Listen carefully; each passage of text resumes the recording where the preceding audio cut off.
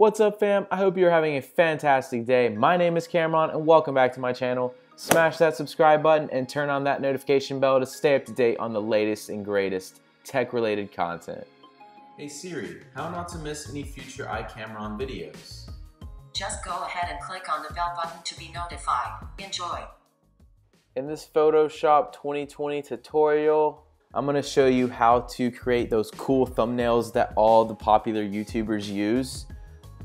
If you don't know what I'm talking about, just look on the screen, the one with the glow that's like on the outside of people.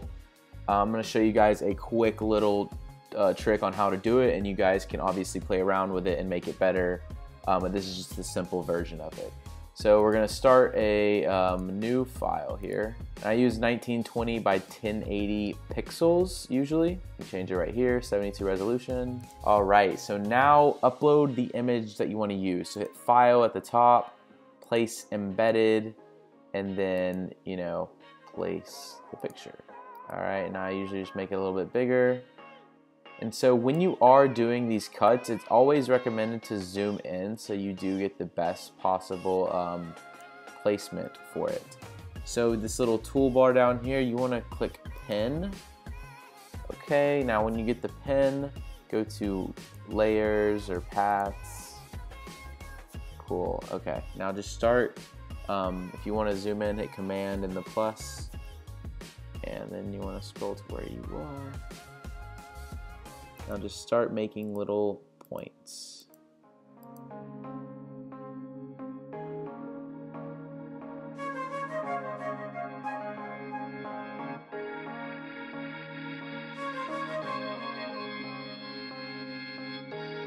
I think the face is the one that matters most.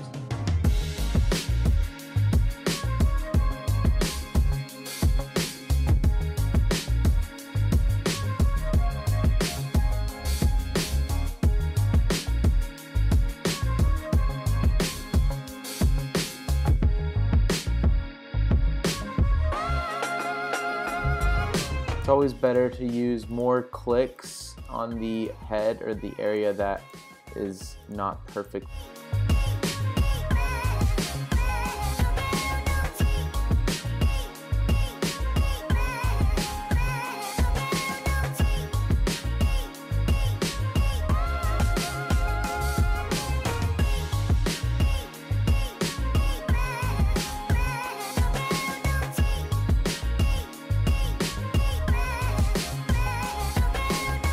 Now zoom back out.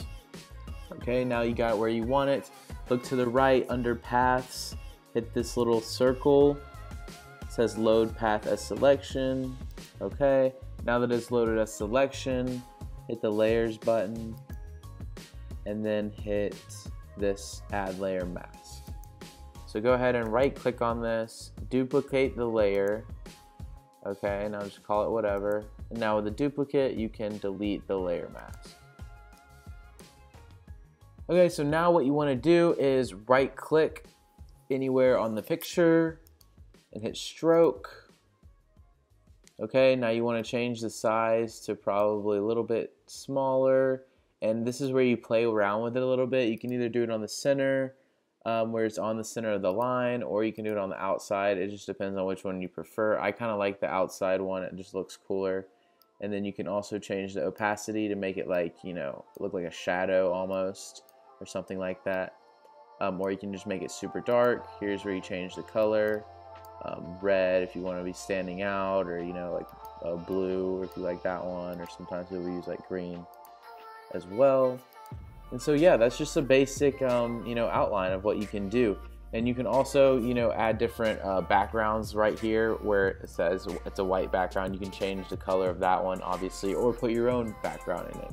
I was just trying to show you guys a very simple way to make a thumbnail. Of course, save this, and then use this as a thumbnail for a YouTube video. And thumbnails matter. They're really important to getting views on YouTube, so that's something that you need to take into account.